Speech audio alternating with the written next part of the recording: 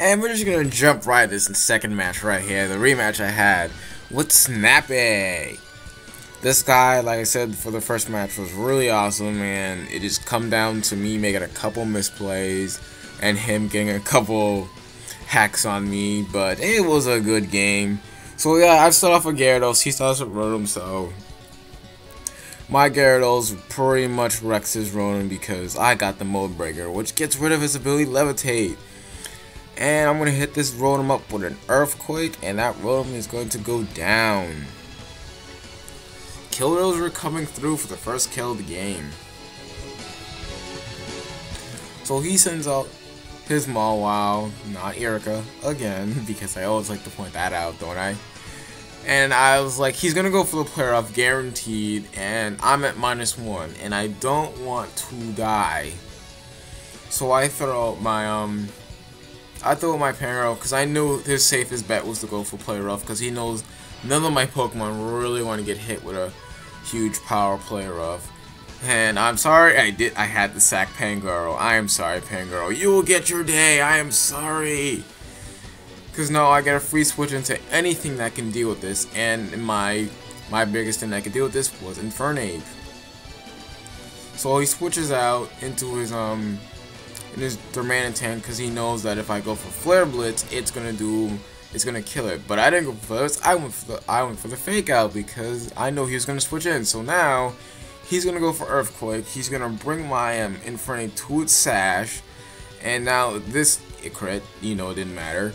And I'm gonna hit this Supertnt up with a close combat, hopefully, and this time it's going to kill. Oh my god, like, hey, Snappy, if you're watching this, could you tell me, what do you run your Supertnt with? How much defense EVs, or if you put any in there? Or maybe something's going on. I would like to know that, seriously.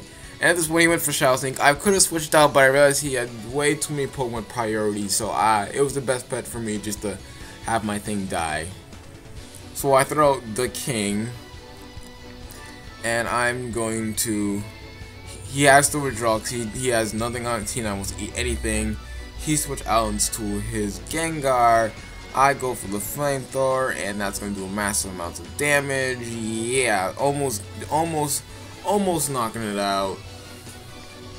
I switch into my Gyarados again, predicting, I don't know, I guess actually no, I don't know what he was going on for. But he goes for a Destiny Bond, predicting me to continue to kill it. So I actually made a nice prediction, and I switched right back out. I actually predicted him to do another Destiny Bond, and I threw my Venomoth. So he goes for the Focus Blast, and not the Destiny Bond, and and that's not gonna do anything because I'm poison. I resist that. I can't wait to name. I gotta remember to name my Venomoth. This is gonna be called Killer Moth. And he's gonna switch right out, and he's gonna throw a Fun Guy. And I actually predicted that. Actually, no, yeah, I did predict that. I went for a Quiver Dance because there's nothing he could have done to me, unless it had Psychic, which that would have been awful. And so he clearly switched out because he had nothing to hit me with. He still has Broom, and I went for the Bug Buzz this time because I know this thing is sashed. I mean, I know it's generally sashed. I just wasn't thinking at that time. So he goes for Spore, and this is a better sack than my Nidoking because I actually need my Nidoking for the rest of this battle, as you will see later. So my Venomoth's asleep. I don't really care so much about it. So he's gonna go for Rock Slide, and that's gonna hit Venomoth really hard. It's a 2-hit KO though, so this is max HP. And I get a little more luck surge, but it doesn't matter. I'm still asleep. So I am just going to get Rock Slide again, and that's just going to take me out. Venomoth, you still did good. You still did good. Because now that that's gone, I can throw up my Nidoking, and he has nothing that he wants to switch in to take a Flamethrower. So I just go for Flamethrower anyway. I do outspeed Breloom.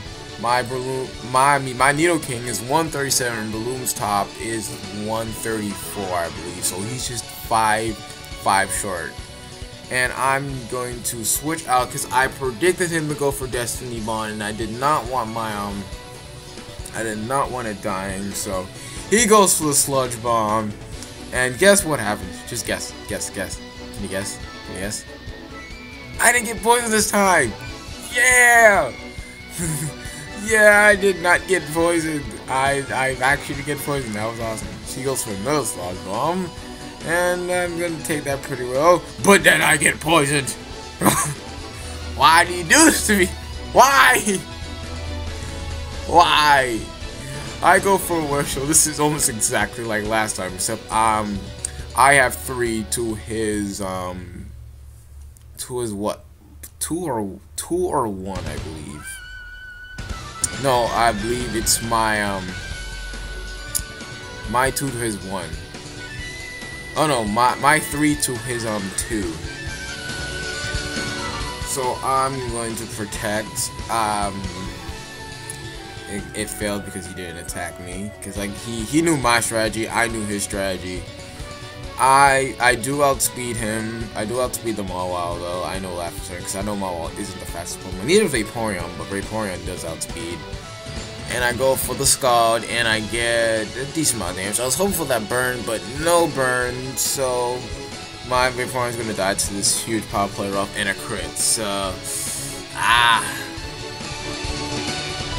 But now I thought my Gyarados because he pretty much has nothing to hit me with, and from this range, Earthquake does kill. I did calc for that, and yeah, that Mawile was going straight down. So it was a good good sack for me to sack Garo just to have this. So he sends out his Dual Blade, the Stabby. Actually, even like Dual Blade sounds really awesome. I actually might even try that set. So I throw out the King.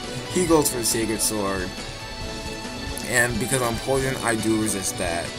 Now I basically at this point I do win because he has Needle. No, he has Gengar, and then he has this. So well, we were tied on 3-3. So okay, I guess that was a mistake on my part. But that Double Blade is gonna go down to a Flamethrower, and now he only has 1 left. He has his Gengar. He goes for the Shadow Ball. And it does not kill. I live at 2 HP. Survival. This is the king. The king's in the house. And I finish him off on another Flamethrower. So this is again a really good game. This guy is really nice. And I hope I battle this guy again. So I guess I'll catch you guys later. Peace.